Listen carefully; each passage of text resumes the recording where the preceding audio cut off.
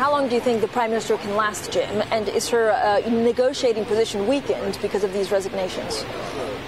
I mean, I think I'd like to reflect. I wish you'd asked me tomorrow when I could reflect. But, you know, immediately, in a strange way, I think she's a lot stronger than she's been for quite some time, because these things have been there every day of her life, lurking in the background, and the big beast has gone in a pretty weakened position. So in terms of any immediate challenge to her, what do I know about anything, never mind politics, but my guess is she's in a stronger position than she's been for a while in that sense, against the background of a ridiculously fragile position because of the election result. So, you know, there's always vulnerability to it, but again, linked to how the markets are. Another thing I'd throw in, if they're really worrying about the likelihood of Corbyn coming on, again, why is the pound so calm? So it's a great story and it's great for us to chat about it all, but I'm not sure,